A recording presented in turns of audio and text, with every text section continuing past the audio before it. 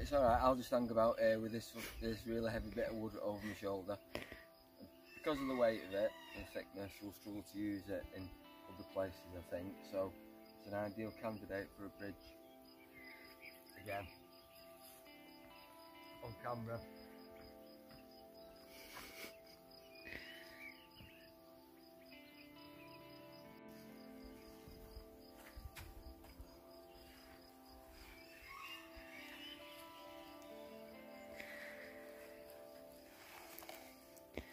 We're using a bridge to keep the pipe out of the water with any luck, or at least just above it. I know it's waterproof, but sometimes the water channel can have a right good little trickle, yeah, flow. So, you happy with that?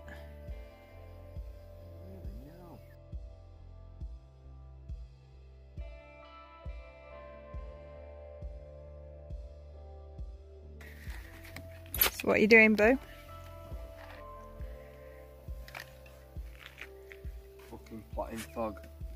That's what it feels like.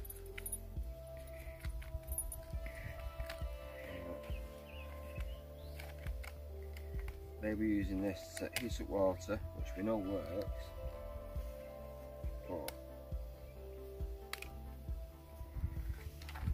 it's not what we're doing at the moment, so I can reuse this hose, which is quite a substantial length.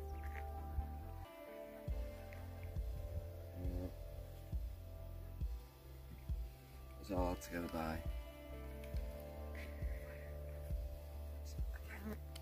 another tedious pain in the job to undo. I was going to just cut the wire, but hey, might use the wire as well.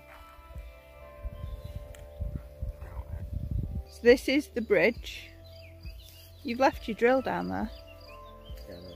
Okay. So that comes up.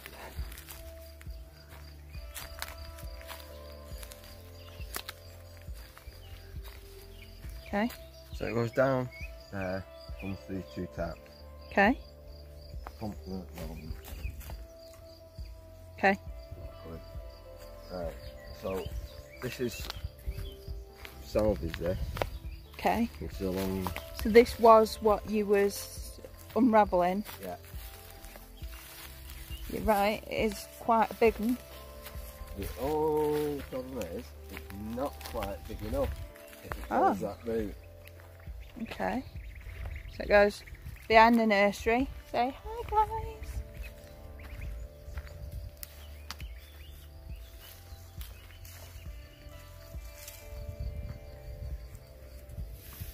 To here. Okay. Now, the IBC is going to be there. Doesn't reach the IBC. But we can't put the IBC there because we've planted sunflowers there. Well. So can't the IBC be where you stood? Here? Yeah? That could be, but you're taking it further away. It's the thing about the roof. So we could either move where it comes up there. Right. A bit this way. Okay. This way.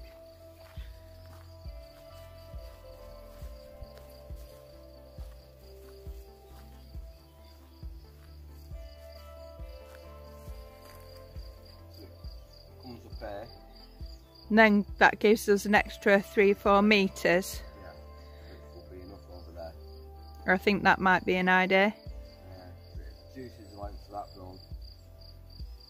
Extend, obviously it swings and roundabouts. We're going to extend that run by a bit, but we've actually got this pipe and it makes that pipe Reach. So I think, yeah, move to the first tree and go from there. So we're going to turn the pump off again. Okay. But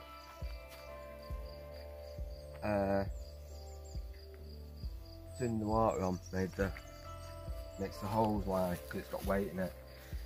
And then at least you can see where it's going. But it's got to be an open end to start off with, otherwise you just pressurise the air in it. Right. So you've got, I actually had to get it running to get the water up there because this was wide. Like what?